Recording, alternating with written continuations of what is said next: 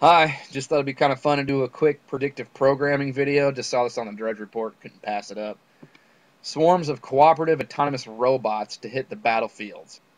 Future wars will be fought by interconnected robots. Swarms of highly intelligent, militarized robots are predicted to hit the battlefield in the near future and could spark a modern-day arms race, according to a report released Monday by the Center for a New American Security. Teams of interconnected robots will change the way America and other countries fight their wars, providing them with more range and the ability to conduct suicidal missions without risk to living humans. According to the report entitled Robotics on the Battlefield Part 2, The Coming Swarm, in a world where robots are the new war heroes. Doesn't this sound like a made-for-TV sci-fi movie?